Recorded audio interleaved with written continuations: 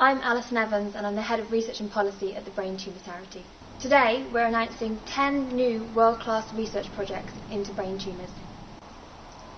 We think that the range of projects that we're funding today will provide breakthroughs on many different fronts.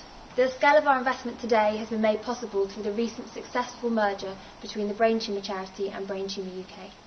This merger puts us as the second largest brain tumour charity in the world and the largest in Europe.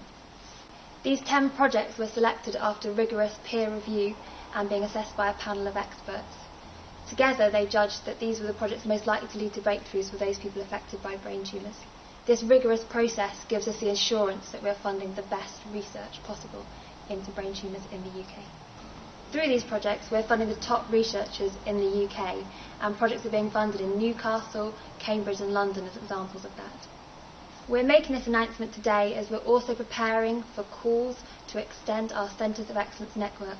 Currently we have the UCL Samantha Dixon Brain Cancer Unit. We're hoping to make awards to 2 further such centres by the end of this year.